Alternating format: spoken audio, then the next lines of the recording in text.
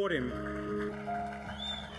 with a plaque. Where to go, he decides to swing it across to the member stand flank. Players set themselves up. Fletcher! What about this Fletcher? He's not a bad player, Butch. Oh, he's had a good day today.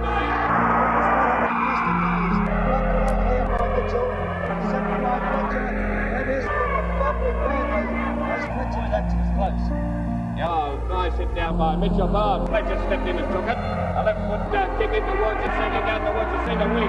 Fletcher kick in. Up they go, Fred. The chance there for Fletcher. He had it all the way.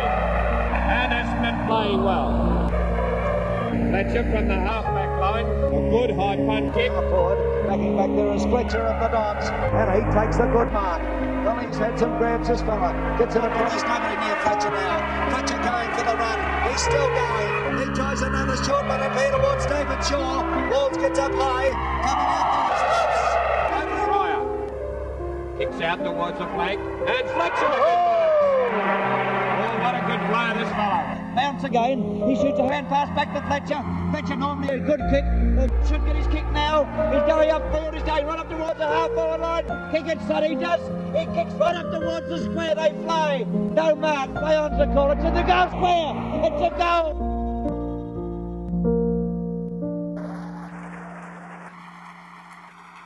You should have seen him in colour. He could really play this bloke.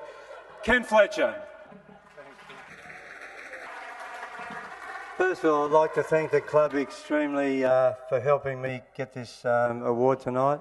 It's a great thing for our family, and I'm really happy that all of my kids are here tonight. Dustin as a player, and Rebecca and Locke and their kin there tonight, and Rosemary, of course. She said her genes are the ones that created Dustin, not mine, but I'm not too sure about that. Rosemary's only claim to fame is she won a squash trophy at Tachira when I coached there.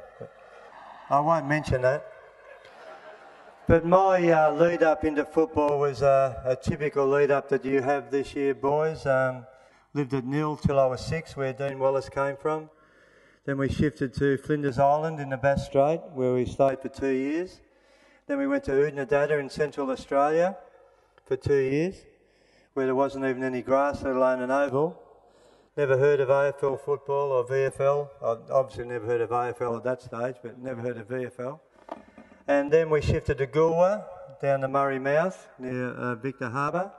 And then my dad got his big promotion to Essendon Airport, and he died when I was 11 a year later. So we had no real history in Melbourne.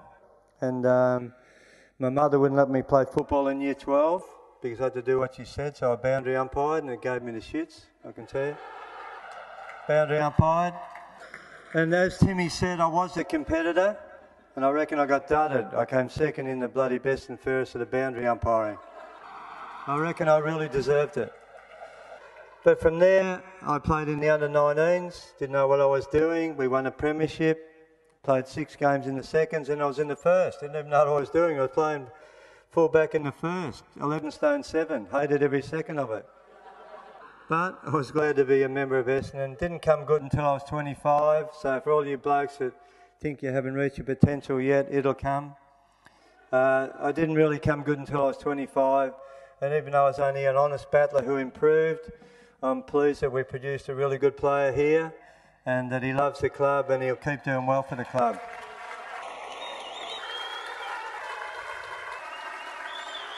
But as the Tawny said before, it's a great thrill for the family, and I'm sure Dustin, hopefully in the future, will be getting something like this, so it'll be father and son.